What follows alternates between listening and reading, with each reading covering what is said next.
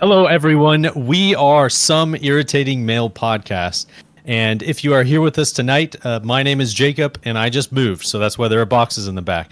I'm here with my wonderful co-hosts, Paxton and Josh. Good to be here. Hello. And what's new in your guys' life? What changed recently? Well, that's great. So this episode... No, go ahead. Paxton, you first. Do I actually get to go ahead? Yeah, go. I switched from boxers to briefs, and I'm never looking back.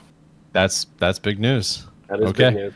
Josh? Cool. I'm recovering from follow? a cold, so I've gotten healthier. The end. I guess that's good. Yeah. That's good news. We're glad you are back, Josh. Today we are going to be doing something interesting. I am leaving Paxton and Josh in the dark. I am having them draft people from movies, and they can't choose any superheroes. So they're drafting characters from film, from any film, and they will each have, how this is going to work is they will each have 3 minutes, and they will take turns. I'm going to have them, well, we'll decide who goes first here in a second, but you'll have 3 minutes to select a character. When you are selecting the character, you can ask me one yes or no question per character that you are selecting. Now, neither of these guys know what they are selecting these characters for. They each will get 5. They'll get a couple minutes, and I will only reveal to them what we are doing after that. So if you are watching this, you may know a little bit more about what's going on because we'll have a title, but Josh and Paxton are completely in the dark right now. So with that said, are there any questions that I cannot answer right now? Because I'm probably not going to answer any. But if you guys have anything else that you want to talk about or need cleared up. How do we determine who gets to go first? I feel like that's the most important question. The only way to determine it is we're going to have you guys play rock, paper, scissors. Nice. Oh, a gentleman's game. A gentleman's game. Are we ready? Yeah. Right now? Well, hold on. Let's do best of 3. Oh my goodness. Okay. Alrighty. I'm usually only win the first round. Okay. I will. All right. So it's rock, paper, I scissors, will then help. shoot, I will right? help commentate for anybody who's just listening, and ready. And I'll say go, and then I'll say rock, paper, scissors, shoot. How about that? Sounds good. Okay. All right. Ready, go. Rock, paper, scissors, shoot. All right, both rock. Okay, rock, paper, scissors, shoot. Oh, Josh wins round 1. Let's go again. Ready? I'm gonna start going faster. Rock, paper, scissors, shoot. Paxton wins round 2. This is for all the marbles. This is it. And ready? Rock, paper, scissors, shoot. And Let's Paxton go! clutches it in the end, Good just like champion. he clutched Just it in like- our softball game. Just like I predicted, I'm good at closing it. Just like I predicted. All right, Pax, we're putting you on the clock right away. You Played have you like 3 a fiddle, Josh. You have 3 minutes.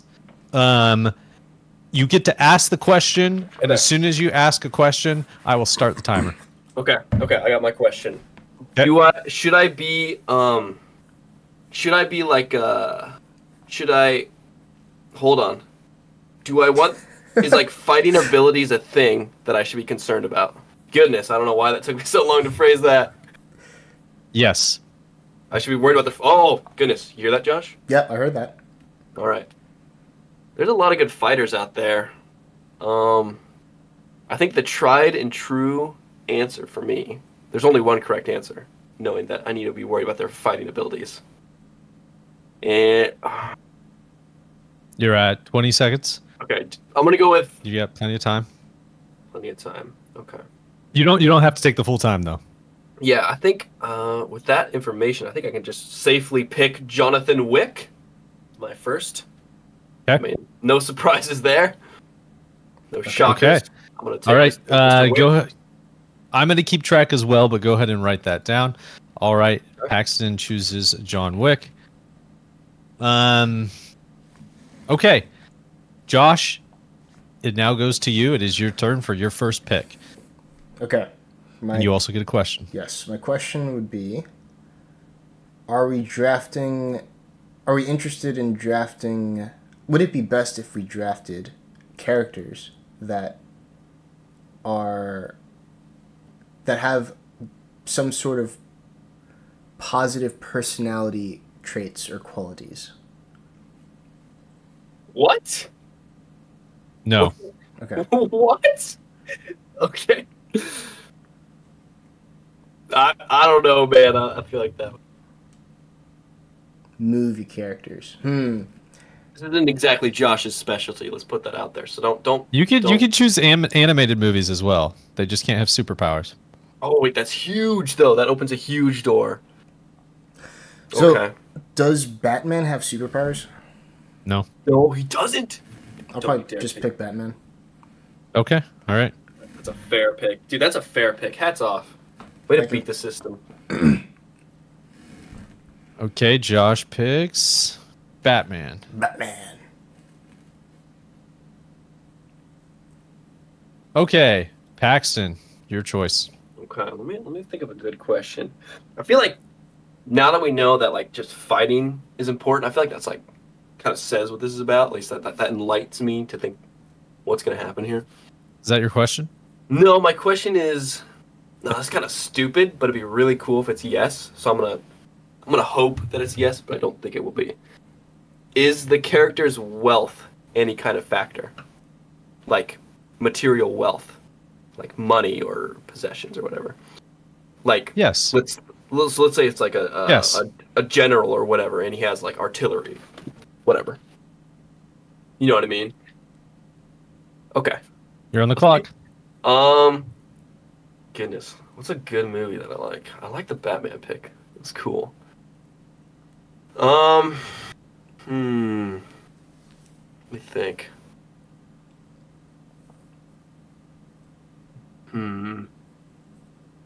It's like when you say superheroes, it just means they can't have like supernatural powers. Like even if they're like they can't. Yeah, no superpowers. I didn't say superheroes, just no superpowers. Right. So they have to be just like a normal human being that can do feasibly human things. Yeah, things that would. Yeah. Okay. I mean, you could think about it as things that could be realistic, right? So obviously there's some action heroes that it's unrealistic, but I'll give that a pass. So stuff where they're not breaking the laws of the physical universe. All right. You know, I really like Japanese culture, so I'm trying to think of like a good samurai to take. Who's that? What's the name of the guy? Is it just Ip Man? IP Man? I'm not helping you. Yeah. What is that guy's name? I don't think that's his name. I think that's a Chinese guy. Oh, he's Chinese? Dang, Not sure though. Not sure.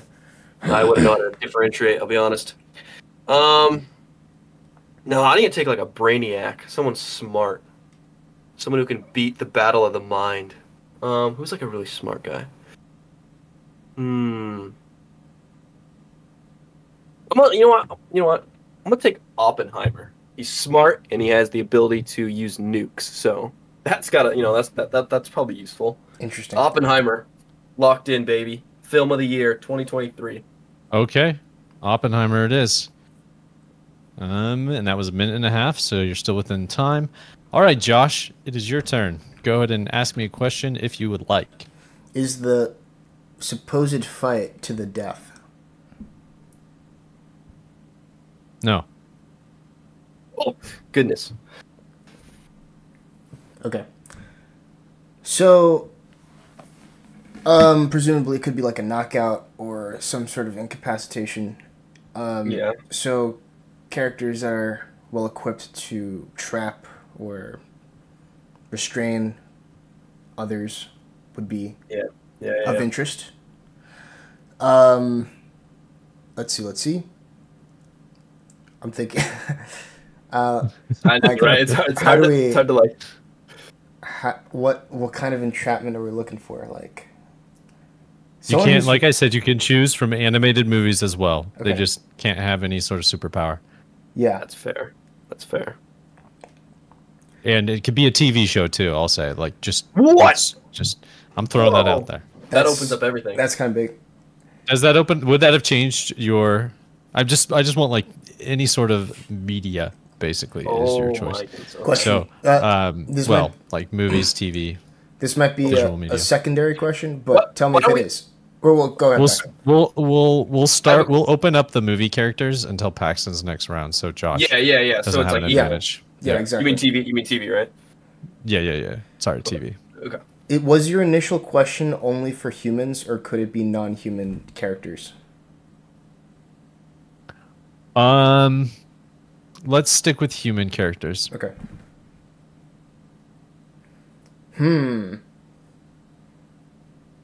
gonna go. Kevin from that one movie, the Christmas movie. That guy who like the kid who just. Oh, like, Home Alone. Exactly. Kevin McAllister. Exactly. Oh my god. Wow. What do you think he's gonna do in a fight? Huh?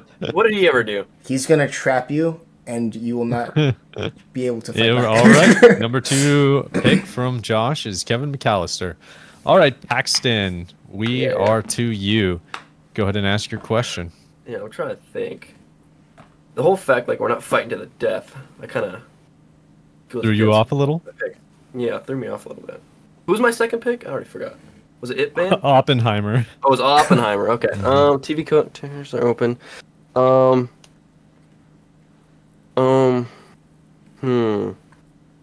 Personally, I would have chose Heisenberg over Oppenheimer, but you know. Does he have his own movie too? No. Oh, okay. Let me. But he was in Oppenheimer. Oh, okay. So he was one of the characters in the movie. It would have passed. It would have passed. Yeah, it would have been. Does the characters like ethnicity have anything to do with it? Like, do we get plus points for diversity? Because that's always huge. What's the question again? Did the does the character's ethnicity have anything to do with it? Like, if I diversify my characters? No. Okay. All right. Well, it's always worth asking. TV show characters are unlocked, right? Mm-hmm. That was 2 questions. Oh. Yeah, no, that one doesn't count. That's fine. Yeah, You're just confirming something I already told you. Yeah. Let me think. What's it? Yeah, I don't know if I want to take a TV show character. I feel like.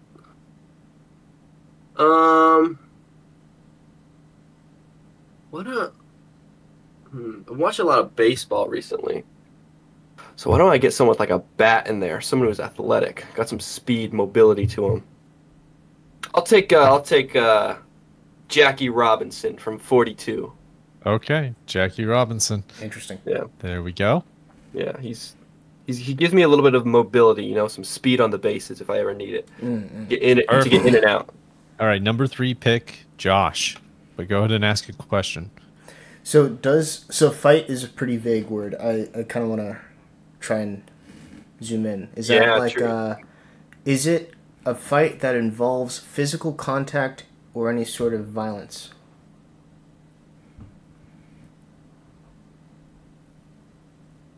Yes. Okay. I guess it's one of those fights. Sorry, what was the question? Can you repeat that? Is it a fight that like requires physical contact or violence? Yes. Okay. So, yeah, I'm thinking we'd want some sort of martial artist, someone who's very adept with. See, that's what I was thinking. That's what I was thinking. Yeah, like weapons or, just straight up punching. Let's see. What about what? Like Mike Tyson or something. Like I was just gonna go there. I was gonna say Muhammad Ali. I was gonna say Rocky, like from yeah, from the Sylvester Stallone guy. You know. Yeah. That's how I'm going. Sylvester Stallone. So specifically Rocky. Mm-hmm. All right. Rocky Balboa it is. Goodness. Imagine if we squares up against Jackie. Who would even win that? Oh, my goodness. All right, Pax. What's your question for pick number 4? Okay. So, their physical abilities is something we need to focus on.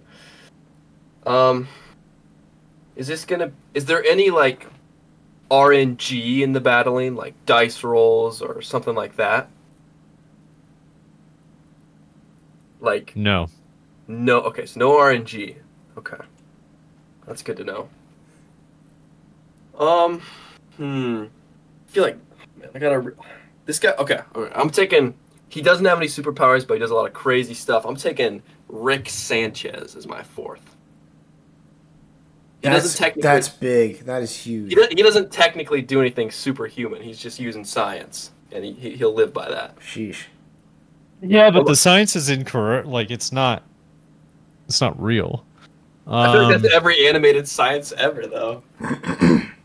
It's not. But it's not even close to realistic. That's fair. But I'm gonna let Josh decide whether or not he thinks that's a fair pick. You can limit him so he doesn't do like everything he does in the show. I'd allow that. I'd allow it. You'll allow? Okay. Yeah. All right. Or I can take Morty if we just don't want to do that. Morty's pretty cool too. No, Josh said he'll allow it, so we're sticking with that. All right, Mr. Sanchez. Okay. Come on board. You're gonna get along great with Oppenheimer. Yeah. True.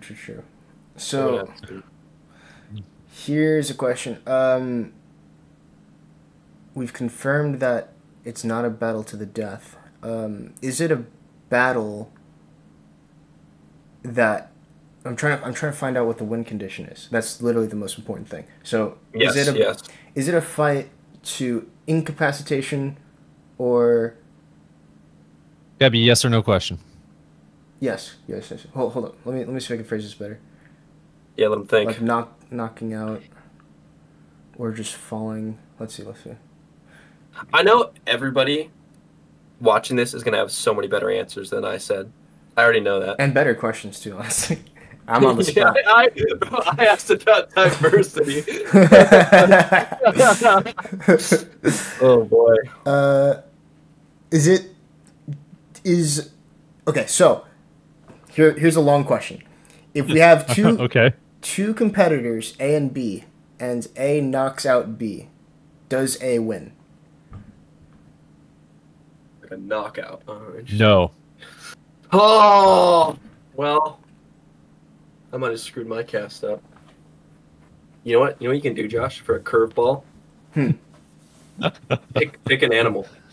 I can't. We gotta be human. Oh, it's gotta be human? Yeah, Jake said that. Dang, never mind. Okay, so I have to pick someone. It's my turn still. Okay.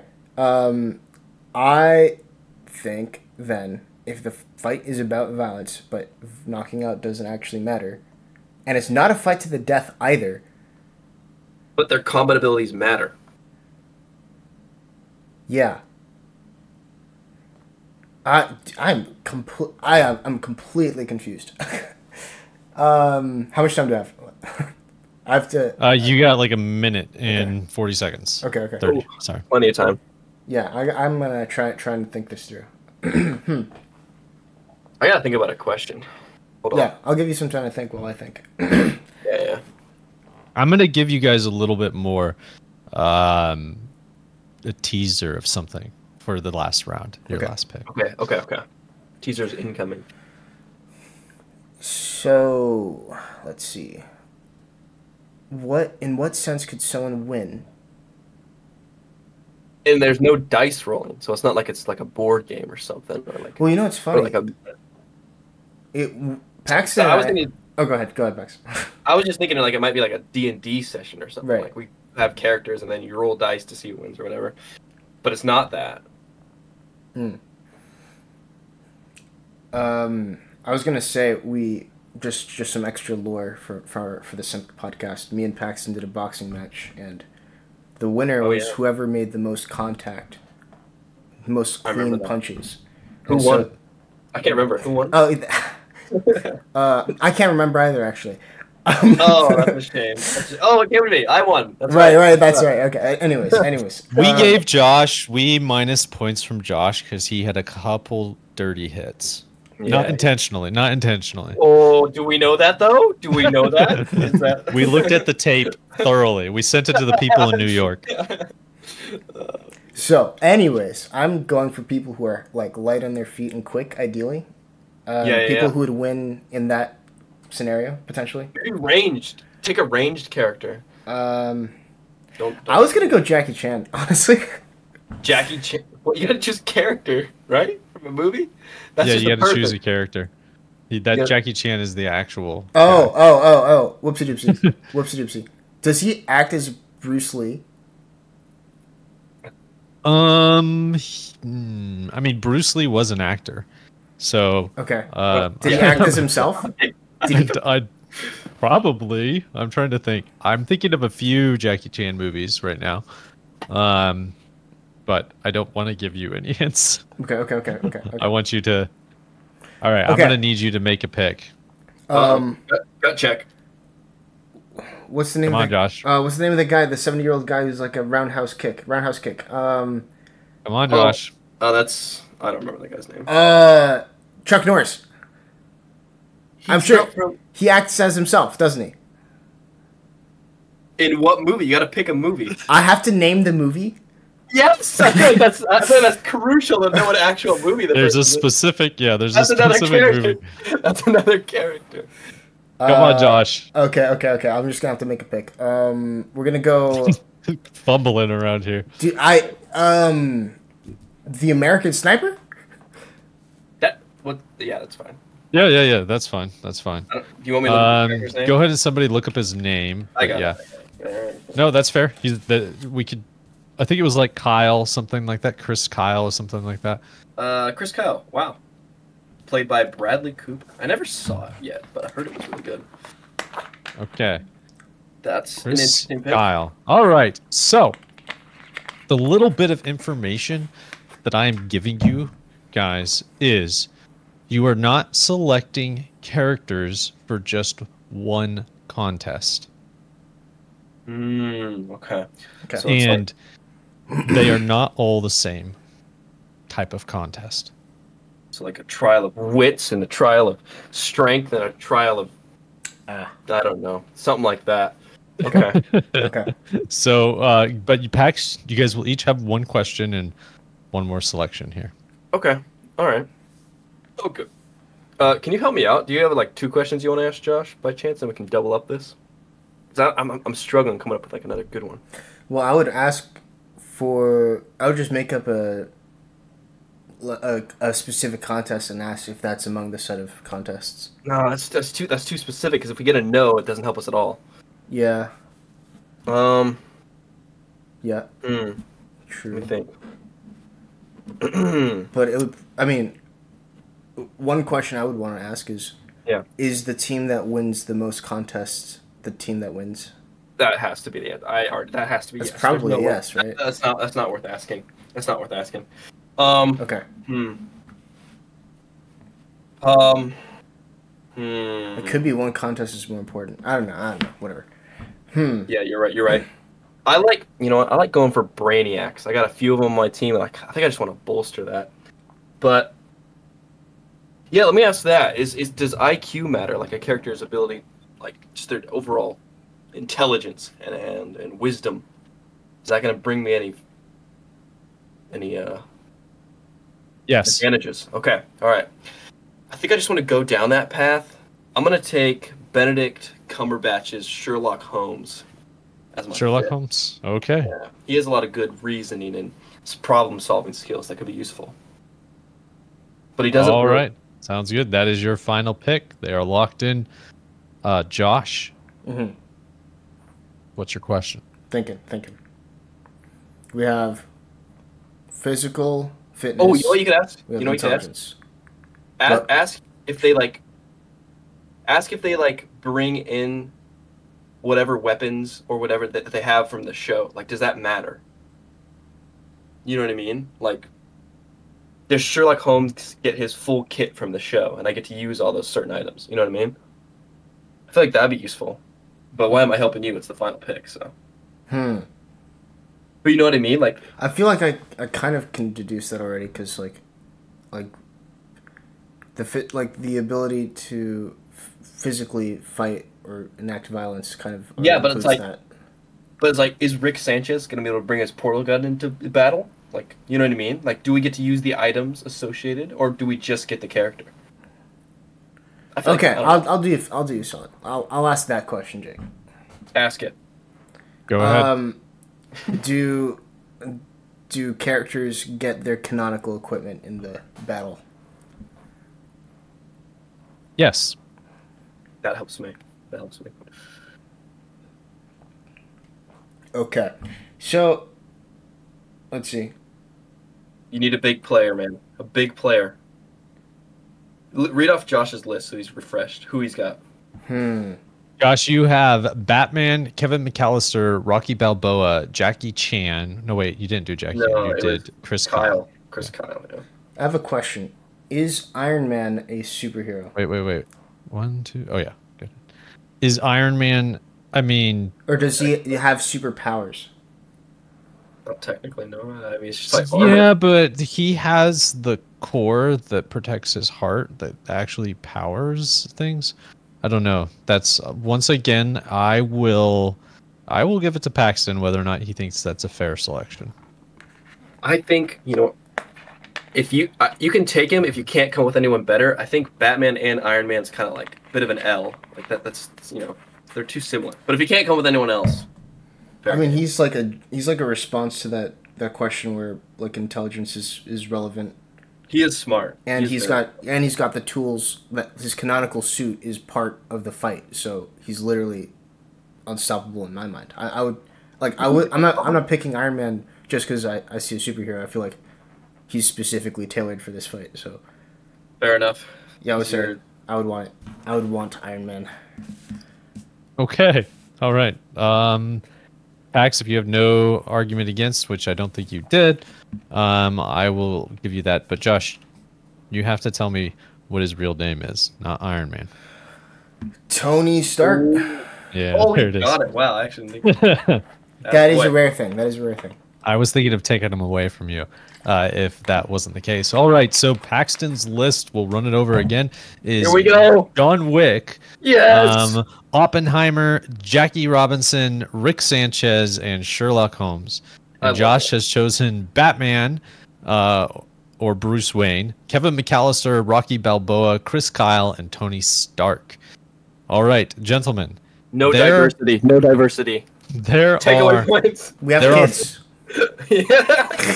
Fair enough. There are 5 contests, and you will be selecting one character at a time to go into each contest, and you will be going into those contests blind.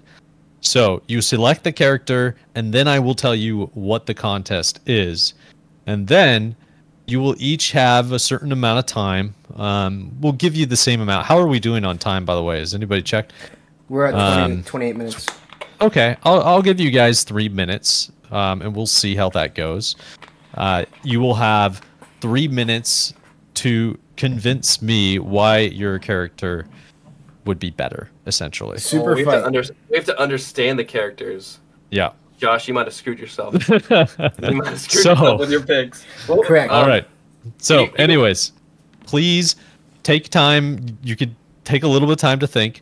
And go ahead and choose your first character. I'll give you guys and talk through it. Talk through your thoughts. And this isn't timed. Yeah. Who was my 5th? I'm missing. Try to go fast. I got John Wick, Jackie Robinson, Rick Sanchez, Sherlock. And who's my 5th? Sherlock Holmes was your. You have John Wick, Oppenheimer, Jackie Robinson, Rick Sanchez, and Sherlock Holmes. Okay. What I think will be interesting, Josh, is if we match characters that seem like they're similar. That would be interesting, yeah. You don't have to listen to this, but I think that would be cool. So, who do you want to play first, and then I'll kind of play off of it. Well, I'm missing one as well. I've got Batman, Kevin McAllister, and then American Sniper, Iron Man, and then who? I think Rocky was your 5th. Oh yeah, right. So tell me who you're gonna play, and then I'll just kind of like match him with someone who I feel is reasonable. What do you want to? We got nothing to go off. That's the problem. Like, it could be IQ, it could be combat. Who knows? I feel like, let's see. Let's do Rocky first. Okay, Rocky. So he's kind of a brute, really good at hand-to-hand combat. Yeah. I feel like Jackie Robinson would be that seems like a pretty fair. For my list, that seems like a fair fight. They're both physical. They're both active. You know, they're both into sports. It's perfect. Exactly. Jackie, come on up. Rocky Give it up, Jackie. All right, you have selected your two contestants, Josh with Rocky Balboa and Paxton with Jackie Robinson. All right, we now enter the tournament. Okay. And we enter the first contest. Oh. I am going to set the stage for you. Okay. So this happens in the not so distant future. Widely known robot Mark Zuckerberg and Elon Musk, two artificial intelligences, have taken over, and they have created an AI apocalypse for humans.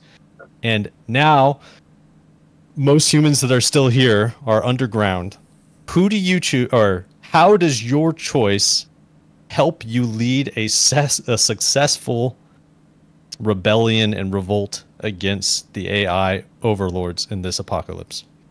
Wow. We will start with Josh, since Paxton started the first pick. Actually, we'll give Josh the choice. Paxton got pick number 1. Josh, we'll give you the choice. Do you want to start, or do you want Paxton to start? I'd prefer Paxton to start. Okay. Yeah. All right. Paxton, you are on the clock. I'll give you 3 minutes, but I might bump it to 5. We'll see how long these go. Okay. So, we're looking for someone to lead a people. Someone strong. Someone that looks, I'm going to follow that guy to the ends of the earth. Now, I would argue Jackie Robinson is a movement. He started just an absolute massive fan base for good reason. I think that in and of its own, he has an aura about himself that people like, right? So he's got a big fan base. So people look up to this guy. So he's, that's something, right? That's something. He's already proven that he doesn't fade away in the spotlight. No, he shines. When the brights shine brightest, he's there. And you're not going to miss this guy. He's clutch. He also went through like lots of trials and pushbacks, right? So like he's very mentally strong. He's not going to crack. When things get tough in battle, he's not cracking. No, not at all. I would make an argument that charisma is very important. I think a leader has to have the ability to communicate well to their troops, and their troops respond to that. And I would argue, I don't know a lot about Jackie Robinson's charisma, but what I do know is Rocky Balboa is horrible with words. Absolutely horrible. So he wouldn't be able to rally people around him with his words, right? So that's a pretty big fallback. I'm pretty sure. I mean, Jackie Robinson. I'm sure he grew up on the streets. He's already seen a few fist fights, a few shares of brawls. He's got some combat skills behind him. Not to mention, he's really good at swinging a bat. So if that ever, if we're using batons or something, that could be pretty helpful. But yeah, he's a leader of a team already. He's a franchise player, and that is a lot of responsibility, and he carried himself very well during that, and that's going to come super crucial, right? Because you're looking for a face. You're looking for a face of a movement. Now, who are you picking? A fumbling, bumbling idiot Rocky Balboa who can't put a sentence together? Sounds like a kindergartner. Or are you choosing an absolute legend in the spotlight who doesn't crack, doesn't fumble? No, he rises to the occasion. He rises to the occasion like a phoenix and says, "This is my moment, and you ain't taking it away from me." That's what Jackie Robinson did. He's a leader. I would follow Jackie Robinson to the end of the earth, and I think you would have to be a fool not to do it yourself. 30 seconds.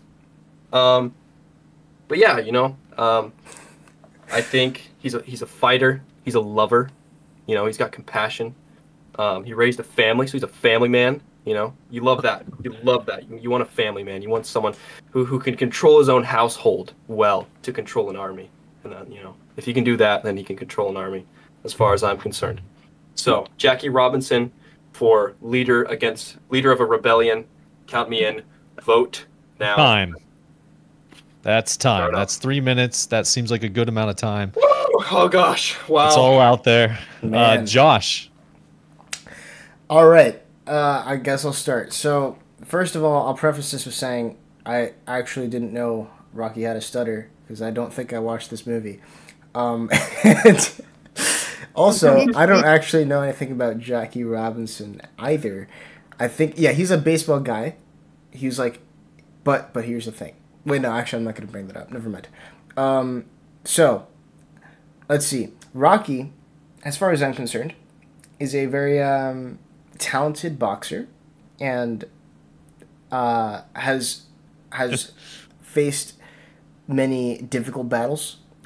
He's an example of the indomitable human spirit, and represents like humanity's never-ending desire for conquest and domination. And so I would think he would be a representative for the fighting spirit of humanity.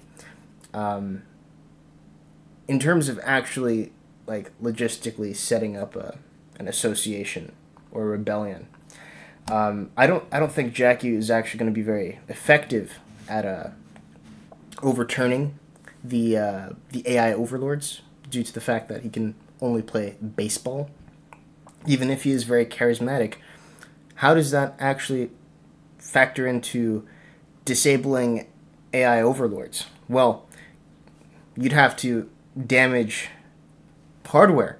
You'd have to shut down equipment. I don't know if Jackie knows what a computer is. I don't think Rocky does either. but Rocky can punch things.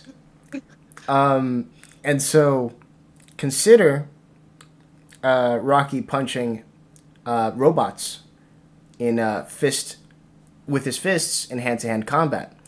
Imagine you have a police, like a humanoid robot police thing that approaches Rocky. It's not going to stand a chance.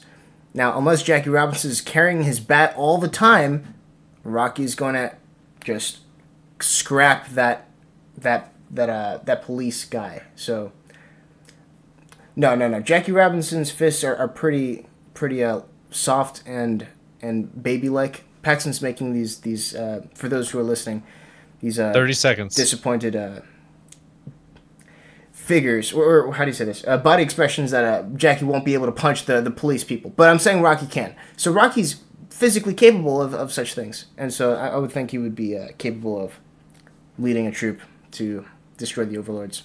The end. Okay, time. All right. Do I get any concluding thoughts? Closing arguments? I'm going to say... One sentence. Then Josh gets a sentence as well. Okay, one sentence. Go. Jackie Robinson is a winner. Rocky Balboa is a loser. Accolades are important. That's Rocky two Balboa sentences. Rocky Balboa is not undefeated. Jackie Robinson is. Rocky Balboa lost multiple fights. Not a winner. Jackie Robinson, born a winner, died a winner. Done. That's all I needed. Josh? Let's see. I'm gonna be very philosophical right here. Someone who's never tasted defeat has no idea of what to improve on. The end. Okay. All right. I'm going to announce Good job, winner. Josh. We'll be keeping Handshake. track as we go. I'll announce them right afterwards. Wait, this way for you? Yeah, I appreciate that. There we go. And the winner for round 1, I give to Paxton. Yes! Yes! Jackie Robinson, let's go! Let's go! We can get into... We're just gonna keep moving through this. Just the real quick points on that. Paxton did talk about Jackie Robinson especially being a character who never gives up. Josh, you could have used similar stuff for Rocky Balboa and really hammered on it, but you didn't watch the movie, and so you didn't know his journey and how he went from the bottom and basically nothing to Zero to hero. Yeah, zero to hero. Like really, like actually. You could. But I just felt like I would rather have what Paxton was describing lead me against AI, and I didn't feel it was very strong, Josh, for Balboa to be punching robots. If AI had taken over, I feel like that skill would not be super useful. But I do think he would be in somebody who doesn't give up. You said something, I believe, I don't know if it was you or Paxton, but I think you said indomitable. And I would want to follow somebody like that. That was you. But anyways, they were good. Like, Rocky would be somebody I'd want to follow. But I'm gonna give it to Paxton. So you'd think, in theory, like, if I articulated perfectly, you would go with Rocky? No, I don't know. Because you're coming at this like you don't know anything about these characters, right? So you're seeing our arguments, and then that's all the information you're working with. I don't care what you guys look up too, especially when it's the other person's turn and they're going off. You feel free to look stuff up online. I'm fine with that. That is all on the table because it's your ability to convince me of why that person. So I'm the one who's not really knowing much about him. I'm not going to put everything that person has done into it. I'm going to consider what you're telling me. I think it was more profitable to build up your character than to attack the other person's character. I made that very short in mind. I think you might have come after my character a little bit, but that's probably because you went second. So. All right, I need you guys to select your next character. You want me to go first, and then you try to pick off me? Okay. Let's see. So we're getting scenarios here. So this is interesting. Who do I want to pick? Can you read your list to me? Yeah, I got Josh? Batman, Kevin McAllister, American Sniper, and Iron Man. Okay. I'll go with John Wick, Mr. Wick. Okay. I feel like Batman would fit that the most. I like that. I think you're exactly right, actually. Okay. Batman it is. Okay. This next contest, we're going in a completely different direction. For this one, Paxton and I'll give a little bit of context. Paxton and I recently started a diet. We have been cooking different foods together. And also, I love cooking shows. I love baking shows, cooking shows. I enjoy that. So, you are involved in this one as well. And all of these actually put yourself there as well. So you can describe the dynamics between that person and you if you would like. You are doing a cooking show contest and you have 3 meals. How does the person you chose help you win that contest against your opponent? And for this one, we will be going Josh first. I'm sorry, Josh. This one is a difficult one to throw at you. To go first, I'll give you a little bit of time to think, since this is so far. And this is like I thought about saying something because when you guys were asking me questions, you were so one-track mind on the fight, on that it was an actual physical contest, and so now you are stuck with these characters to tell me how they would help win a cooking contest. Pax? Can we pause the podcast? I need a pee. All right, pee break for Paxton. Go ahead. Tally it up, guys. Tally it up how many I've had up to this point. Josh, why don't you tell people about your experience with cooking? I mean, you don't have to. Sure. I mean, we'll just kill time while Paxton's gone. I mean, we could pause this part, or we could talk. Well, how's the diet going? When did you start? How's the diet going? Oh, we're talking about that. We started the beginning of this month, and it's going pretty well. So, Paxton and I the diets are a little bit different, but we've actually been sharing some of the meals, and I cooked up a bunch of different meats last week, and then I brought some over to him, so we kind of been doing that. Okay. All right, Paxton is back. That was quick. That was fire hydrant, baby. Fire hydrant. Yeah, okay. That's okay. Unconditioned. Too much of Let it. Just okay. All right. I said it. It's out. We're gonna cut that out of the podcast completely. Okay, gentlemen. Josh, you've had some time to think, thanks to your opponent Paxton. You have 3 minutes. Okay. And go. So, Batman is physically at an elite place in his physical capabilities. That was horribly articulated. What I'm trying to say is, Batman can do a lot of cool things with his body, which involves, I would imagine, cutting onions quickly, or tomatoes, or the various fine-tuned manual processes that chefs will undergo when preparing a meal. So, I would say as a highly trained individual, he would be very useful in the preparation of the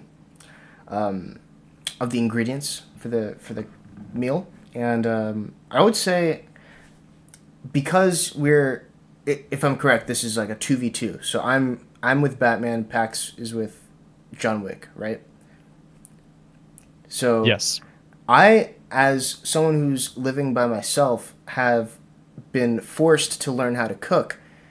I've cooked for myself for upwards of like 5 years, because I also went to college and had to dorm by myself and prepare meals. So I actually have probably a couple extra years of history with cooking than Paxton, compared to Paxton. So there's that advantage. So I have Batman working with me as an ingredient preparation specialist, and I'm this orchestrator position where I'm just like knowing how to make the best possible meal and what should be cooked, how it should look like. I've dealt with sauces before, and I think I would stand a pretty good chance. I think Batman has a bunch of cool gadgets that I could probably take advantage of. Not sure what specifically, but he's a high-tech individual. 1 minute left. So there's that. Let's see what else. I could also instruct Batman to potentially assassinate Paxton, so that could help out. But I don't know if our kitchens are nearby or if that's even in the rules. But we could play a little dirty, perhaps. Batman's got some tricks up his sleeve. So yeah, I'll leave it there. Okay, 2.5 minutes. Paxton, the floor is yours. Okay, I just want to quickly attack one of your points that you made. Your first minute was going into Batman's abilities and his body and stuff. That is irrelevant when it comes to the kitchen. You don't really need a lot of strength. Now, here's what John Wick's going to bring to me, and here's what I think. He is a man who is refined, focused, and tactical. Those are skills you really want in a kitchen. You don't need, communication will be a little key if I'm working with him, but you don't need a ton, right? He's going to be on the dot, and he's going to make sure the seasonings is just right. He's a man of precision. He's not going to mess up. He's not going to go too much. He's not going to do too little. He's going to do just right. He's a man that is precise in the way he thinks. He's also a man who, from what we know, is very wealthy. So there'll be no expense spared when it comes to what I'm going to be able to present to you, right? We have the backing, we have funding, we're good. You're going to have the best ingredients possible. Third, I have seen every single John Wick film multiple times. What does this give me? This gives me knowledge. I know how John Wick works, and I know how he thinks. We're going to have synergy. I know him very well. Josh, as far as I know, has barely seen any of the Batman films. He doesn't know Batman. They won't know how to work together. But I will know how to work with John Wick. We will be a better duo and more effective because we have an understanding of one another. John Wick is also, he's a man with a really good palate, a more refined palate than than we've seen Batman eat. He's got a great taste in alcoholic beverages, as we can tell from the movies, and he also has more. How do I phrase this? He's just got more diverse things he eats, like duck and stuff that we see in the films. I think John Wick is a man who is extremely determined. He likes competition. He'll thrive under the competition, especially when things get tense, because things can get very tense. Things can get very explosive, as we see from many cooking shows. Take Gordon Ramsay. This will not affect John Wick. And we've seen this. Like this is a man who won't care how things get. He's going to be in the moment. He's going to be focused, and he's going to deliver his best, absolute best. And I completely relate with that. I'm very much the same way. I don't settle for mediocre. I settle for the best. And if you're eating food from me and John Wick, you can guarantee the best from both of us. All right. Thank you, Paxton. Yes. Josh, I'm actually, for this one, going to give you guys time to rebuttal. So, Josh, I'm going to give you about a minute to rebuttal, and then we'll turn it to Paxton to finish it off. So, when you said physical capabilities are irrelevant in the kitchen, I would disagree. I guess what I was trying to say with that statement was fine motor skills and the ability to repetitively and precisely move your hands. That's really what it's all about, and that's what I was going for with the whole cutting and slicing onions really quickly thing. So that's kind of cool. Also, I still think Batman could probably assassinate John Wick during the competition. I don't think Paxton even mentioned anything like that, but like I know John Wick is an assassin, but with enough preparation, I think Batman could also potentially take out the competition, and it would be a cinch from there. So, also you have to communicate to John Wick what you would want to cook as a meal, even if he is precise and is good at attention to detail. If he's never had experience in the kitchen, then he is not going to be able to compete. I have experience, so I can communicate to Batman, but you don't have any, and doesn't look like John Wick does. If he eats something, he can have exotic experiences, but if he doesn't know how to cook, he doesn't know how to cook. The end. Okay, Paxton, your response. Well, a big part of your argument was that you'd be able to assassinate me, and this implies that Batman is wearing his armor, and I would say that is an extremely big disadvantage if he's walking around in big, bulky armor. This is going to lead to a lot of liability and a lot of just like messes around the kitchen. You need a clean kitchen, man. Do we remember seeing John Wick's kitchen? It was absolutely crystal clear. Ask Gordon Ramsay. Having a clean kitchen is crucial. Washing your dishes, everything. And we've seen that from John Wick. He's a very clean man. Also, I think you very much underestimated my abilities to cook. Very much so. In fact, I have cooked a pristine stew that my parents absolutely loved. Ask them anytime you want. It had Asking beef, them is not part of the game. but on the side. It had a beef and a bunch of other. I'm good at stew. I'm good at meats. Anything that involves meats, I'm working on it. I'm doing very good, and I think you've underestimated my abilities. Yeah, that would be mine. My rebuttal. I think me and John Wick are a more formidable duo because we are both we're much more competitively wrap driven. it up. And me and him will want to win more than you, and that's going to show in our cooking. It means more to us to be able to win, and I think that shows in both of our personalities. Okay, so things that I liked. I kind of thought it was creative of Josh to give an angle of just taking out the competition. I hadn't really considered that option myself, so I did like that. Paxton, you can wait. I'll finish a few things, then I'll come back to you. And I also enjoyed Josh saying that because of his circumstances of living alone, he has to learn how to cook. And so he's cooking for himself, and he can help use that to team up with Batman, use his skills and Josh's cooking knowledge. So I enjoyed that. I enjoyed Paxton talking about some of the qualities that John Wick has as far as determination, some of his knowledge that he has on things that you can see in the film. My favorite point was in Paxton's rebuttal, and it was when he talked about John Wick keeping a clean kitchen. If you watch any sort of cooking show, one of the key factors that they will point out is the cleanliness of the kitchen of the people who are in there. And that isn't just in general. If you go to a restaurant and you look at their kitchen, you can learn a lot about, would I want to eat this food? So having a clean kitchen is crucial. Nobody wants food being cooked with dirty equipment. And my decision on round 2 for the clean kitchen point itself is Paxton. Yeah. That was the one. It was pretty even. It was pretty even, but that was the one thing that put it over the line. Also, like, this is a cooking competition, so even if you took out, even if you killed both of us, you don't win the competition. That's not you got to present the best food, right? And if I consider that too, but Paxton did not include that in his rebuttal, so I was kind of leaving that out. Yeah. I think if you would have brought that up in your rebuttal, that would have been a good point. Or in the beginning. All right, so Paxton is up 2-0. We have 3 competitions left, so we'll see how this goes. But Josh, you really need to win this one. Yeah, I'll try. It is going to take a different turn again. So I'm going to set the stage.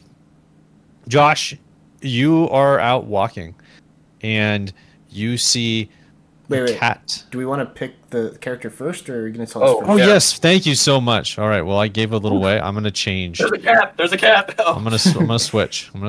Are we coming back to that one, or is that one out? We don't know. We'll see. All right. We'll see.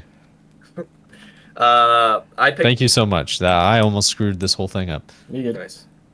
You pick first, and then I'll pick off you. So just unless you don't want to do that, I think makes it a little more interesting. Yeah, no, you're fine. I'm gonna try and go for Kevin McAllister.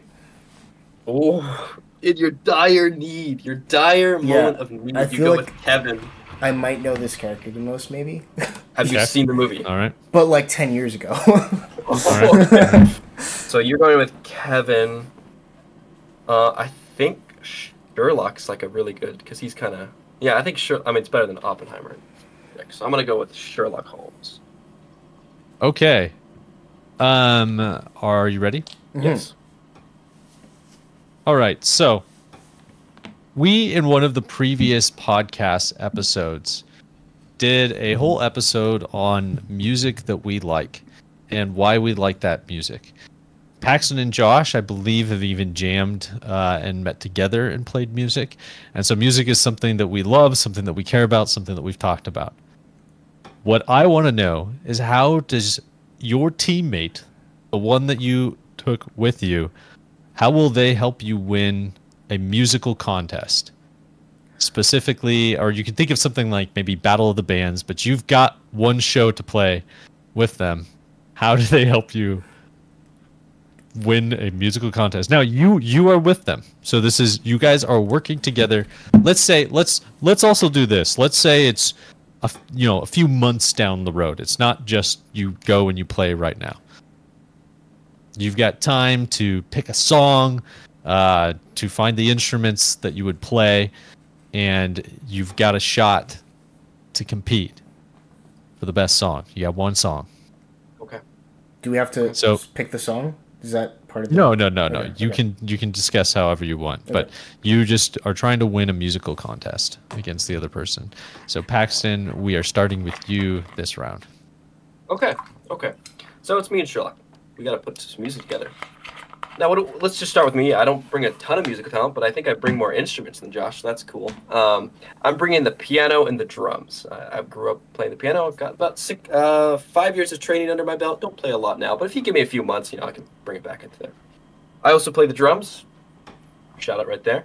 I think if we were doing a duo, I'm going to want to stick to my piano skills. And then what's Sherlock going to be bringing? Well, Sherlock's a really good problem solver.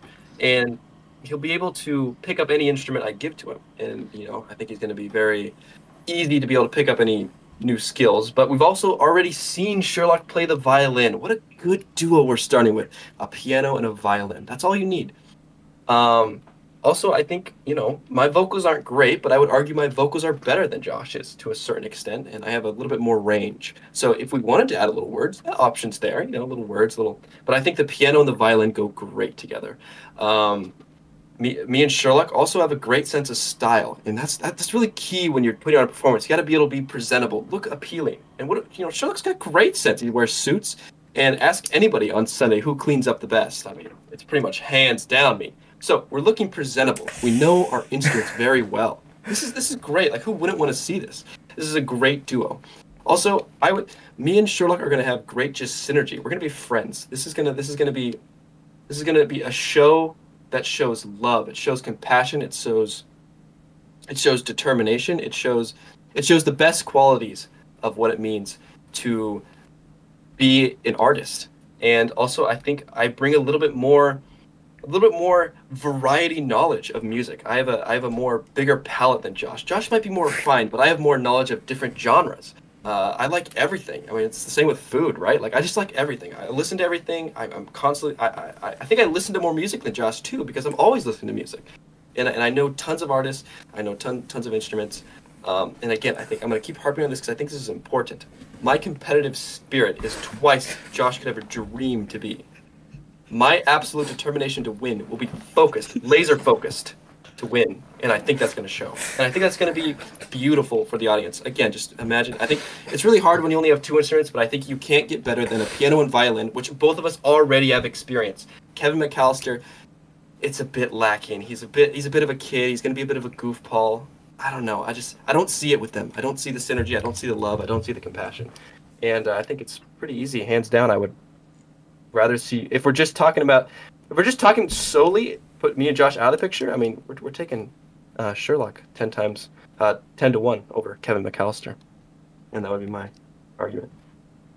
Okay, thank you, Paxton. Oh wait, you have 15 seconds.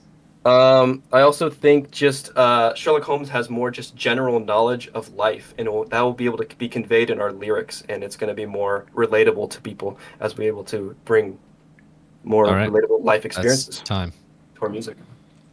Okay, thank you, Paxton. Josh, you have 3 minutes on your response, starting now. Okay.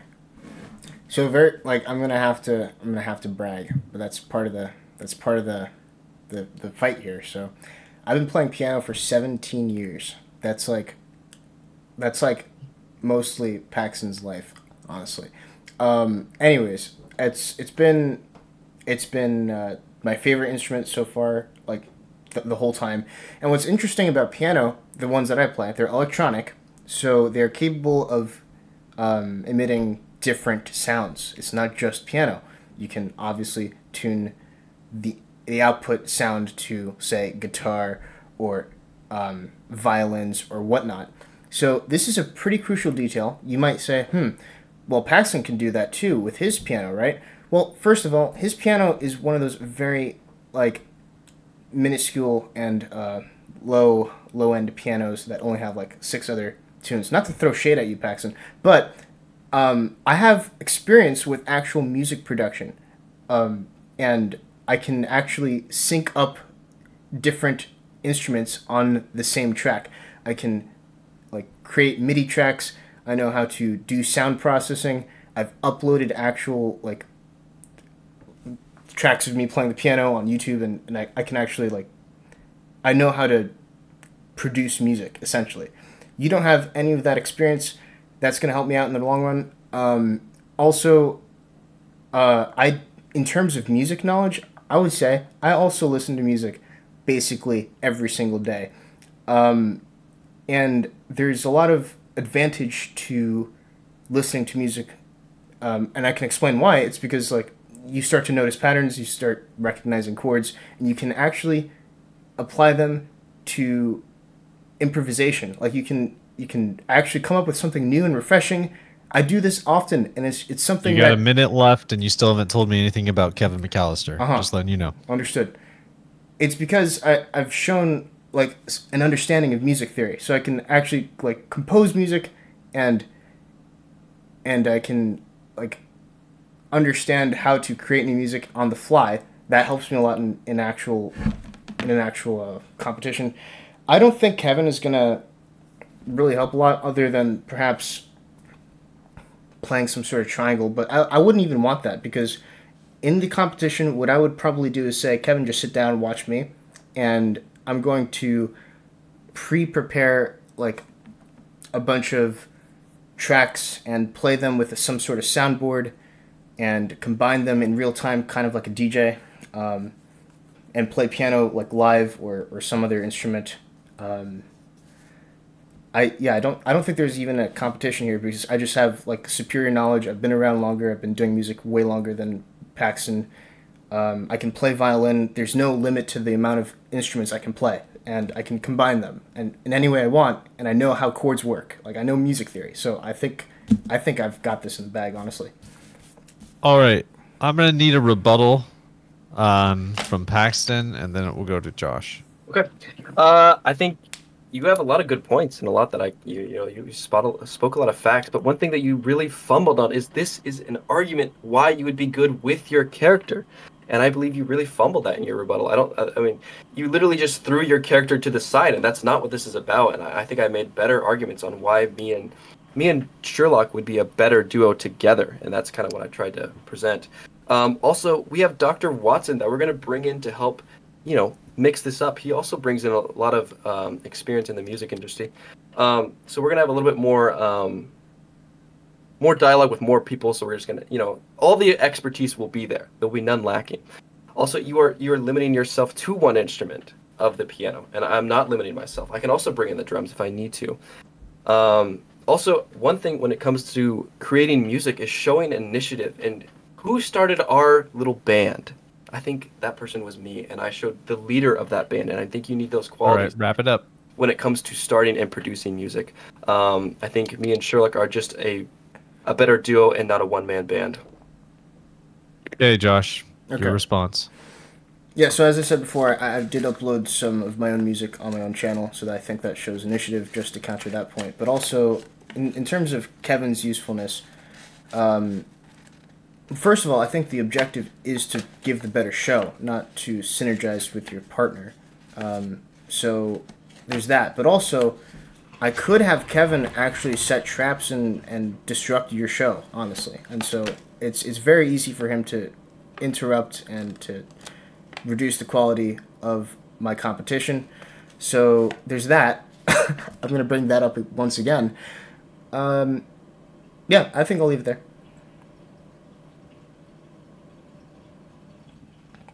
Okay, this one's a little bit hard for me to choose. A few things. I enjoyed Josh putting himself forward in this one, even though it was a little bit of a brag. It is the two of you together, so you're thinking of both of you together, and he mentioned specifically the goal is to win. But I did appreciate Paxton calling him out on it, because I said who would help you win this contest, or how would this character help you win this contest. Now the objective is to win, but then Josh brought in a very personal aspect to his character and something that is specific to them, and that's Kevin McAllister setting up traps. Now, in the previous one of Batman taking out John Wick in the baking contest, that's a little bit different, but setting up traps, subtle traps on a band floor is something I could see Kevin doing. It was something very specific with him. Batman, as a note, I don't think tried to kill anybody either on a lot of his movies. But anyways, I think that was his thing, was avoiding them. Yeah, because he didn't use guns. But yeah. Right. But I did really like this one. Yeah. And so I'm giving the win to Josh. Final. Solely on that last part, not so much on his own ability, but that it was a very small part of it. So I almost gave it to Paxton just because I think actually Paxton, if you wouldn't have mentioned that fact, Josh wouldn't have said anything about it, and I would have given you the victory. Yeah. But he brought in Kevin at the end, and he spoke to what Kevin does, and that's set up booby traps. And so your performance would be, stepping on cars and balloons popping and bowling balls rolling across and little toy cars. All right.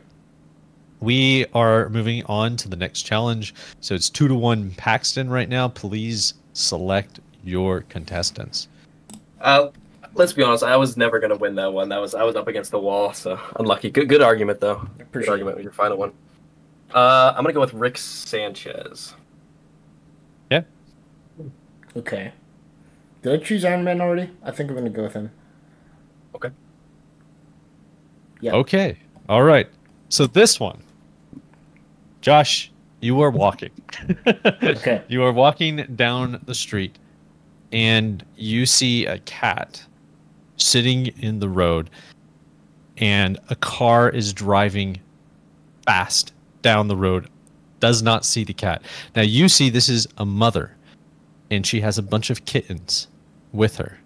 So you, being the man that you are, you run out, grab the cats, save them, and are hit by a truck or a car. Paxton, you see this happen to your friend Josh. You immediately tell me to call the police, and you run out to see if he's okay. And while you run out, another car comes and hits you. At the moment you guys are both hit, you instantly die. And you are isekai'd to another world. And you are given And now, anybody who doesn't know isekai, isekai basically means you're transported to another world. It's a thing that happens in anime. And Josh and I are big anime fans, and we're trying to get Paxton into it. So that's why we're doing an isekai. Yeah, he's dipping it in. We'll see what he thinks. Getting my feet wet. You guys are isekai to a fantasy world, and you are told by the god of that world that you have been tasked with killing the demon lord and rescuing the inhabitants of this world from an impending apocalypse. You have chosen Iron Man, and Paxton, you've chosen Rick Sanchez. Josh, we're going to start with you. You're going to tell me how your character is going to help you achieve your task. Okay. And the clock starts now.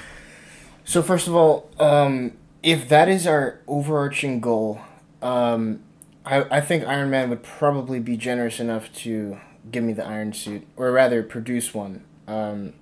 There's also the case that has to be made that a new world will typically involve new powers. I'm not sure if you specified that, but there's probably going to be some sort of fantastical element to it. Do you want to comment on that? Fantasy world with a demon leader. Yeah, I'll say that's probably the case. Right, so there's going to be, on top of all the physical capabilities that Iron Man has with his technology, his capability of developing such technology, and I will note that isekais are typically placed in like middle age time zones, like, or how do I say this? They're modeled, or they're typically placed in the time area of the Middle Age. So there's like carriages and taverns and whatnot, like that Middle Age vibe, right? We are superior in terms of technological capabilities. We have so much more understanding of science, and even if there is magic, I feel like we would be able to overcome very much of it, and we just have that technological advancement that is just lacking severely in such situations. Just the Iron Man suit, like, we can fly, right? Demons fly. How is Paxton going to attack this, right? Like, demons may be able to deal with like camouflage or sort of stealth, and so Iron Man can actually seek this out, has capabilities for infrared detection, all sorts of different detection mechanisms that we can use.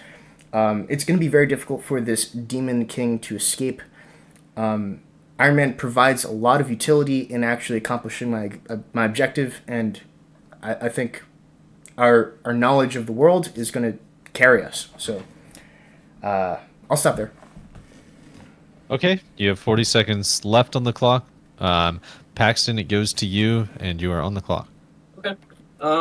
Well, here's one very, very big advantage I think I have in this, and that is Rick Sanchez is no stranger to random fantasy worlds. In fact, he is more commonly there than in the normal world. So being able to adapt to this world, we are going to be like that. In fact, it'll just be natural for both of us, because I've seen all the shows, so I know all about these random fantasy worlds, and Rick's been there. So we'll be able to adapt way quicker. I think the IQ of Rick Sanchez, the smartest man alive, smarter than Iron Man at developing weapons. I think that is going to also be a bigger advantage for us than for Josh and Iron Man. And I'd like to also say, I don't think Iron Man in his character would care that much to even help Josh in this venture. And I think there would be a lot less...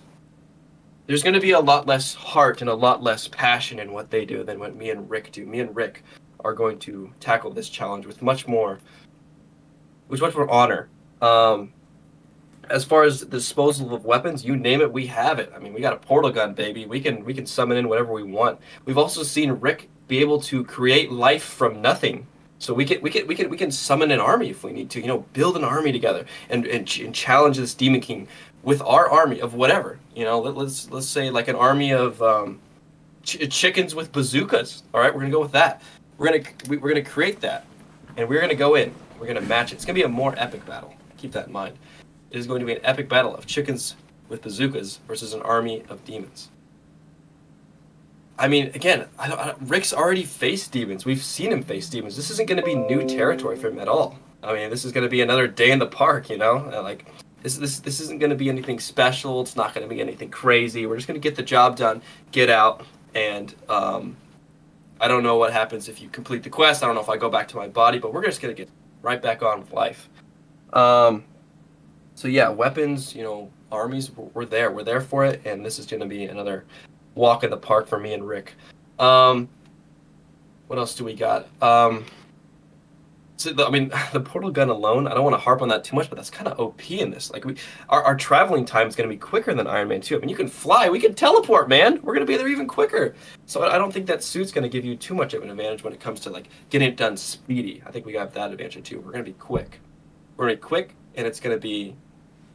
Yeah, it's going to be quick. I don't think, again, Iron Man's never faced a demon that we've seen, so it's going to be new territory. The fight's going to be more scrappy. There's going to be more chances for liability, more chances for, like, oh, I didn't see that coming. Me and Rick, we know it's coming. We've done this before. We've been through this. We've been through the fires of hell together, and this is going to be just another day in the office for us, you know? It's going to be quick. I think... It's time. Okay. Josh? Your rebuttal? I'm very glad I have this time for rebuttal because this is a crucial point. Rick is a nihilistic, hedonistic lunatic that only cares for self-pleasure, as far as I'm aware, and has no sense of like moral justice. He literally won't care that there's a demon king torturing people. He literally doesn't care. And to be presumptuous enough to think that you can persuade him to help you in that endeavor is a little preposterous. I would say Rick would very likely not care at all. He'd probably just go to a different dimension. He literally just wouldn't care. Rick doesn't care. Iron Man, the fiber of his being is a superhero. Like, he literally is the guy who's going to take down the Demon King. I don't even have to convince him. Sure, he's hard to convince anyways, but, like, he's going to do the job. He's like, he has this conviction. This has to be done. So I think you're going to have trouble getting Rick to help you out and even doing this objective. The end. Okay. Thank you, Josh. Paxton, finish us off. Okay, I'm glad you brought that up. How am I going to get Rick to like me or want to complete this quest with me? That's very easy. Episode 2, Season 1. We see that Rick has a real deep consideration and he loves cats. What did I just do? What did I just do before I died? That's right. I saved a family of cats from dying. We know Rick has an attachment to cats. We know this. This is a fact. I tell him this. Listen, buddy, I just saved a whole family of cats. Now, how am I going to... This is going to be quick. It's not like I'm asking him to spend the whole day with me. No, this is going to be 30 seconds. You know? And I think I think Rick's absolute obsession with violence and attacking people, it'll be fun for him. You know, there's no challenge here for Rick. You know, nothing has ever been challenging for him. But this is going to be quick. It's going to fulfill his inner passion to kill things and to commit violence. And that's going to be the thrill of it. That'll want him to go into battle with me. And he loves cats. So we already have that passion, that connection together. And he's going to want to help me. Okay, thank you, gentlemen. That was interesting. Took some interesting turns there as well. I felt like it could have kept going if we kept rebuttaling that. What things I appreciate about both of them. I do appreciate Josh's bent in his rebuttal on attacking Rick Sanchez.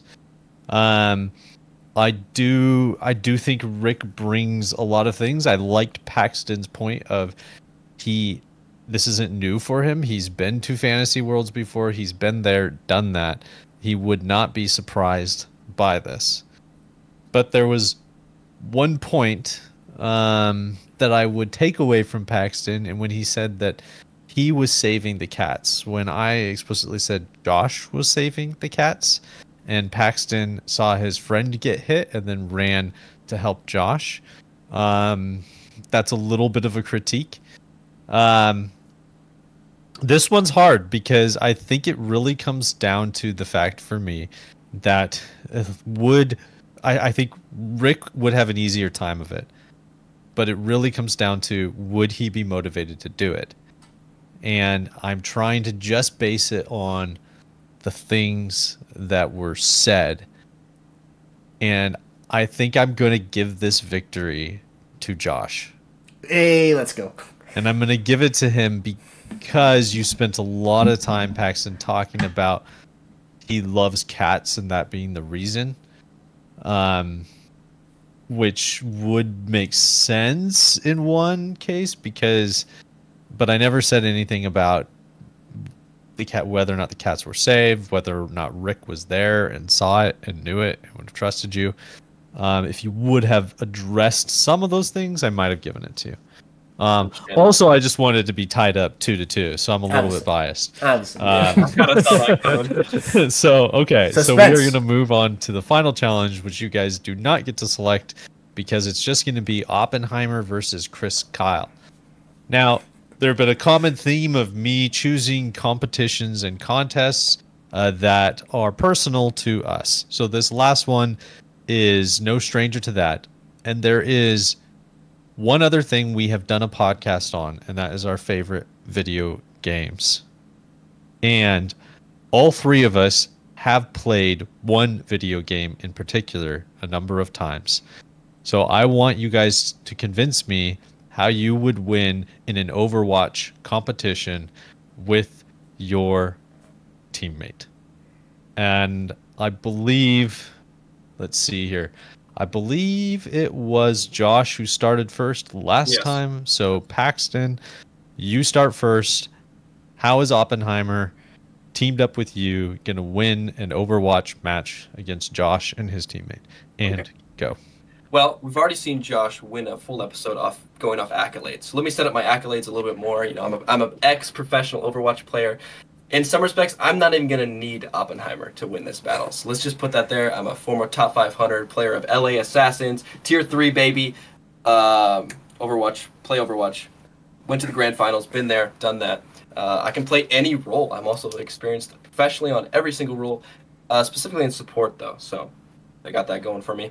Josh has experience as well. You know, obviously he's a very good gamer as well, but I think when it comes to that game in particular, I'm going to have the upper edge.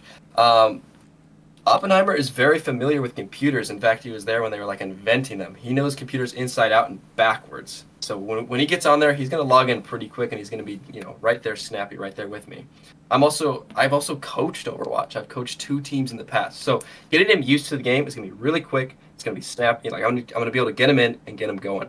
For the meta, I think the best meta for 2v2 is going to be like a support tank duo. I think. Let's see. There is a character whose ultimate is literally a black hole, and I think Oppenheimer will do great at running Zarya down because he's going to love black holes, and that's just right up his scientific alley, and he's going to love that. Or we could run with like Bastion, who has like nukes from above, and you know, Oppenheimer loves nukes, so the whole ultimate that's around blowing stuff up, he's going to like that, and he's going to adapt to that hero very, very quickly. He is also an incredibly intelligent man. He brings more intelligence to the battle. We're going to be able to outmaneuver Josh and Chris Kyle on the battlefield because we have a better understanding. We're going to be able to adapt faster. Really? Yes. I think Oppenheimer will enjoy Overwatch more because he likes computers more. Chris Kyle, you know, he's not going to have a lot of interest in this, in video games and stuff. He's more into the real world. It's going to be hard for him to really find a fascination with Overwatch and gaming. I think that's going to come a lot more naturally to Oppenheimer. Me and Oppenheimer, let's see, what else can I use?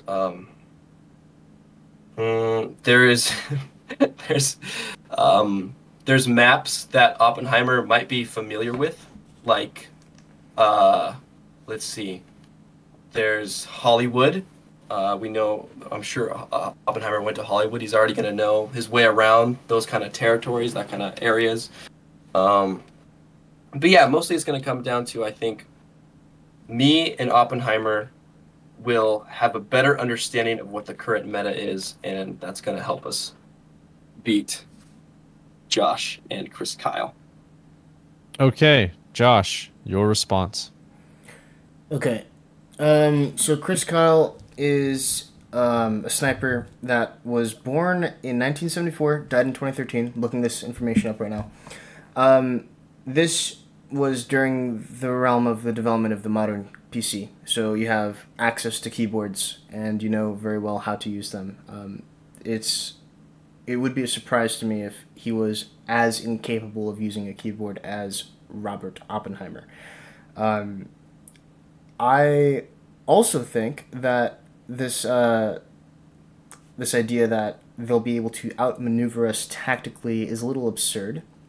Maybe Paxton, but I have some game sense, and my fellow American sniper may have quite a bit of game sense because, you know, battlefields and actual gunfights and whatnot. So he's going to expect enemies to show up around corners and know where to look. And so I would say it would be very difficult to surprise Chris Kyle.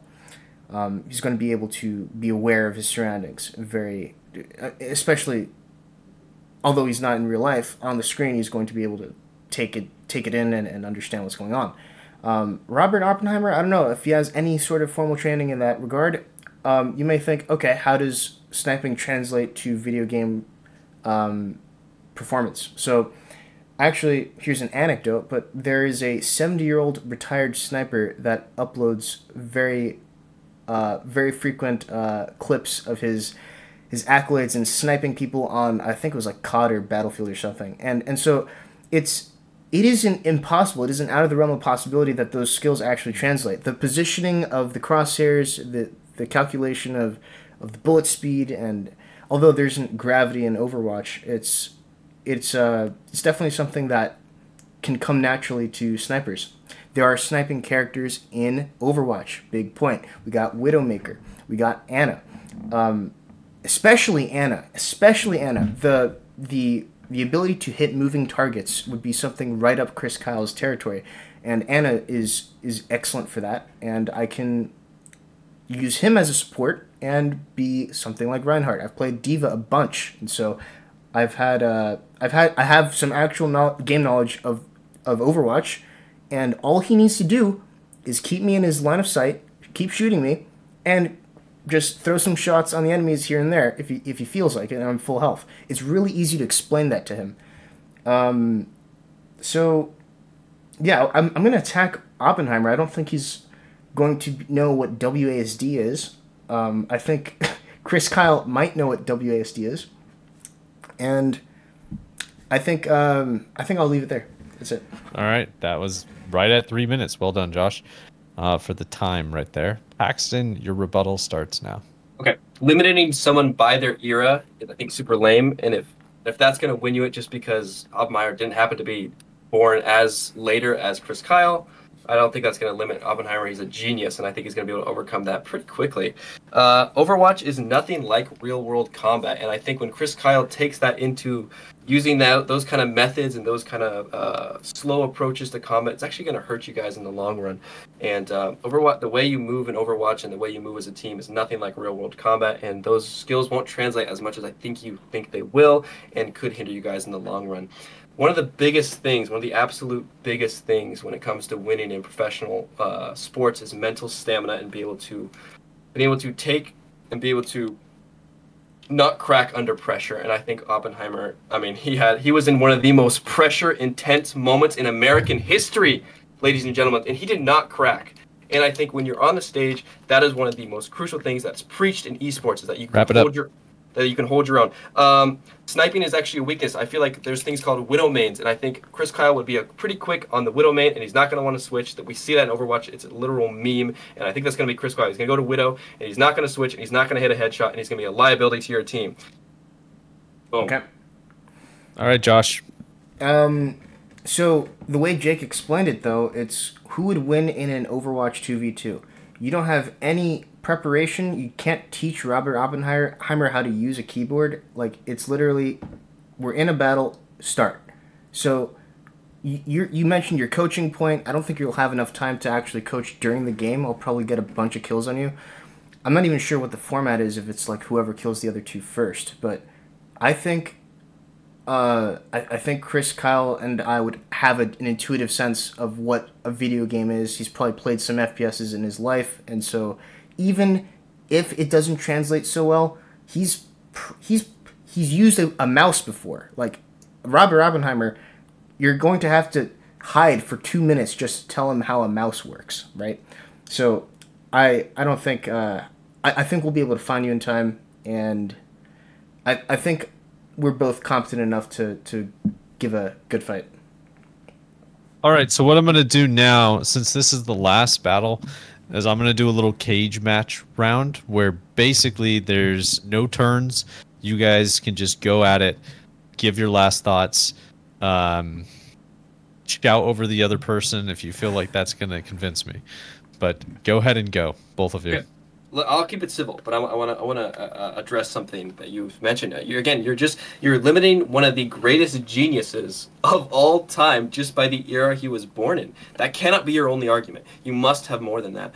I am fully confident that one of the smartest men alive will be able to adapt and learn the game really quick. And I don't think we should assume that we're limited with no time to prep.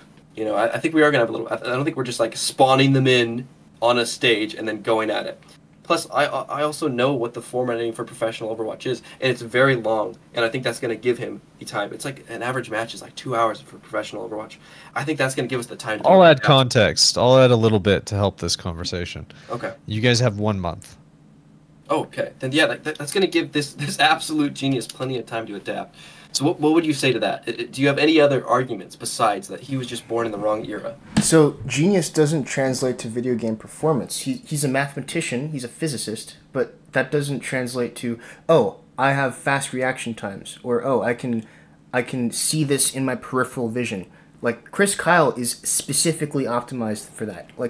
And the whole thing with the pressure, like snipers are very patient, and they have the psychology to wait for a kill and take chances. So they are specifically neuronically like their nervous system is optimized for like video game performance. Even though their hand motions on their mouse doesn't translate to holding a gun, the nervous system is trained for that, and Robert Oppenheimer isn't. Here's what I say. Again, yes, that's something I want to bring up. Snipers are patient. Overwatch is a game of speed, getting to the point as many times as possible. I think his patience in thinking that translating his his previous sniping abilities to Overwatch is going to hinder him, because the game's going to be slow. You guys aren't going to take advantage of as many fights as you need to, and I don't think that's going to pay off in the long run. Also, there is a literal math course teaching at most colleges that teach math through video games, specifically League of Legends and Overwatch. I think gaming is about math, and math plays a huge part of that. And they teach these courses to professional Overwatch players. They teach Algebra 2 through video games and using numbers and abilities and all that stuff to translate. And I think all those skills are going to come. He already has the math knowledge. I think that's going to come crucial. He'll know exactly how much damage that needs to be done to be able to take out a hero on the dot, and he'll know that precisely.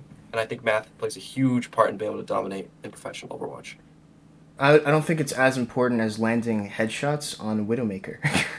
Because I get, if you want to bring the argument about Widowmaker, you know what those Widow mains are. They sit there, they snipe, and they don't do anything, and that's a meme, man. I think Chris Kyle's gonna get on Widowmaker and not switch, and not want to switch because it's the sniper, and end up not doing. I could just tell him to play Ana. Like just.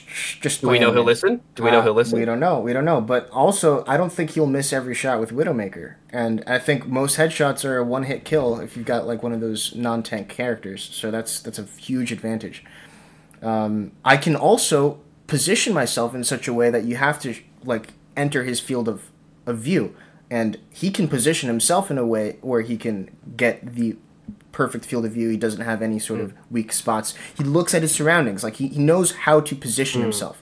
So because he's a sniper, he's literally built like that. So yes, positioning is very key. That's a good point. But I think the your approach to combat, I think, is subpar. I'm gonna be on heroes like, if you're doing that, we're gonna be on Lucio and Wrecking Ball. Then what are you gonna do? We're too fast. There'll be no time for headshots, and we're gonna be running into you, and then he's gonna panic and not know what to do. Like we'll play speed characters. There's ways to combat that, and I think playing slow in Overwatch is a hindrance, and it's gonna hurt you in the long run, and you're not gonna be able to do enough damage with the time given with each match.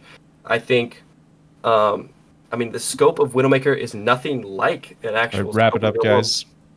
And I think that there's a video of a man who compares real guns in the real world to guns in video games, and he did one on Overwatch, and he said the scope of Widowmaker is nothing like an actual scope. So I think that's gonna throw off your man Chris Kyle. Again, I mean, I don't think Oppenheimer has any sort of relevant experience. You're gonna have to teach him how to play. He's gonna learn how to use a keyboard in a month, but he doesn't have any video game knowledge. So that's gonna help me out. But again, I said this earlier. I think Oppenheimer is going to have more fascination with the video game than Chris Kyle will. I think Chris Kyle is like your average hillbilly American-loving man who is just not going to really have that much. He's not going to like video games and stuff. That's not part of his portfolio. But this is going to be something Oppenheimer is going to love to want to understand and completely like wrap his mind around, and he's going to have a more fascination and love for the game than Chris Kyle will ever have. And passion wins games, and we know that. No, he loves sniping. That's his whole thing. That's his entire I feel like a video game where you get to snipe people without killing people is huge. Sniping is a big deal in Overwatch, though. It's just not, and it hasn't been for a very long time. Not in the current meta. It's very. I mean, when's the last time you saw Widowmaker on a professional stage? You just don't see that. And all right. That's all I have to say. All right, yeah, I'll stop it there. I don't know how to. Yeah, that's it. I feel like we said everything Nate said. Okay, you guys have made this hard for me because I am trying to picture this match of Paxton and Oppenheimer and everything he described just in this conversation, and Josh and Chris Kyle and everything he described.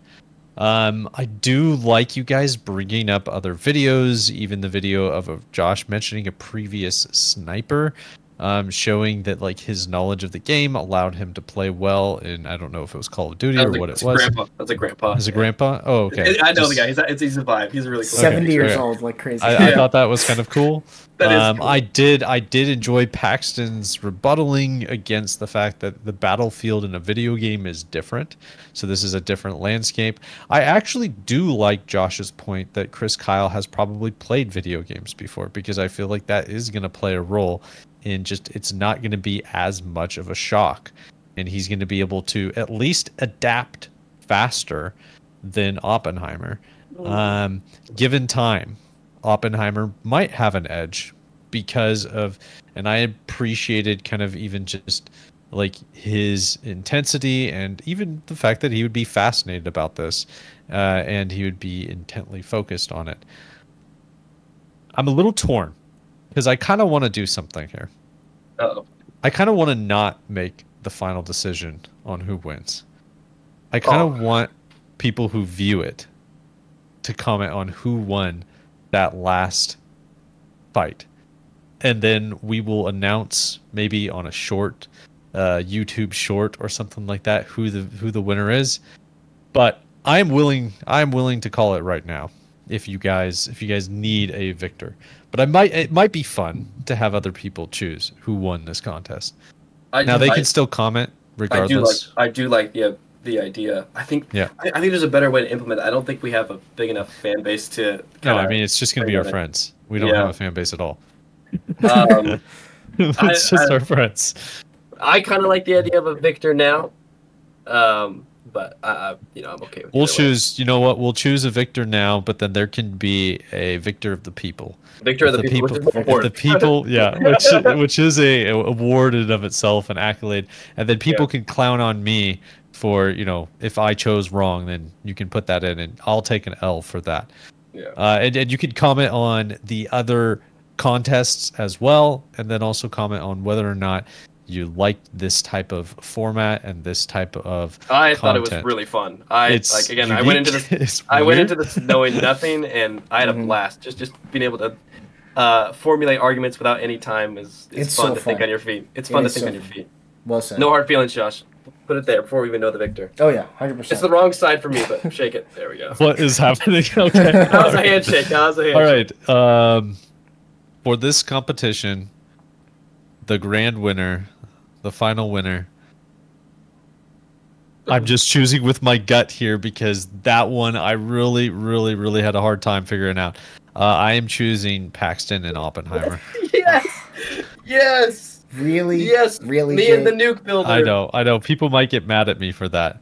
Me and the nuke. I would say I just, okay. So one of the thoughts was I don't know if Chris Kyle has played any video games, and I don't think you knew either. You said he probably did, but it was more of Paxton attacking the fact that it was me weighing the conversion between video games and actual real life battle and strategy versus you kind of saying that he would have an upper hand in that he's probably played video games before. But that was like a probably. That was. Let me say one thing real quick. Yeah. I think what I tried to do in that argument was actually list specific psychological advantages like reaction time and peripheral vision. I think those two are like. Yes, you did. Obviously, yes. like translatable. So. Right. You should consider that, but it's too late. Yeah, it's too late. It's too late. Bless me. Yeah.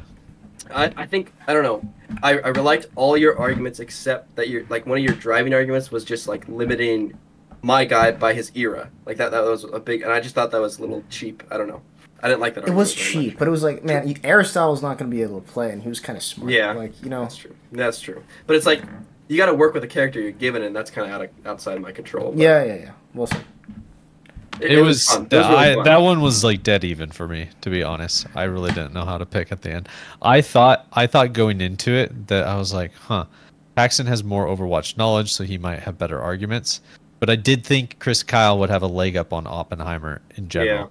Yeah. That if the argument was Chris Kyle versus Oppenheimer and you guys got to coach them, I probably would choose Chris Kyle.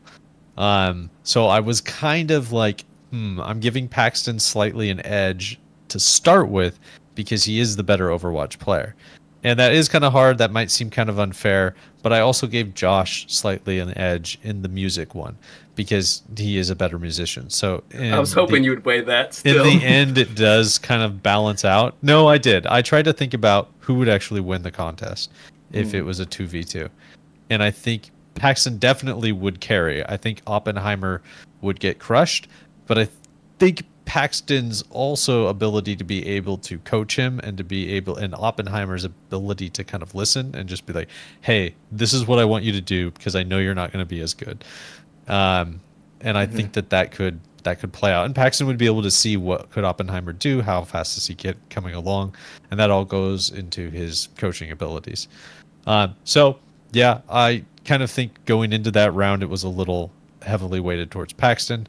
But so was one of the previous rounds with the music. So that was fun. I really enjoyed that. Okay. Good stuff. All right. But people can comment down below. We would love that. We would love You can that. also let us know if I took an L by who I chose as the victor in each contest. We would love to hear. I think that's it for this episode. We hope to see you next time.